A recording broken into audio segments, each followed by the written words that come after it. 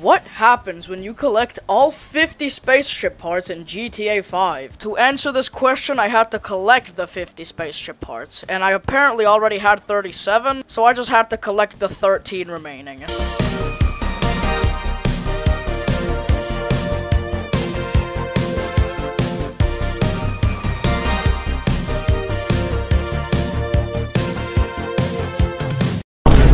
I then unlocked a new Strangers and Freaks mission, so I quickly switched to Franklin. We then meet up with a guy named Omega. Hey, you crazy motherfucker! Isn't it incredible? And he shows us this tiny UFO thing, which is apparently smarter than us humans, but all it can do is glow and fly a little bit. Don't worry, Frank, you're not the only one who's disappointed. I then stole his car and drove off with my new achievement.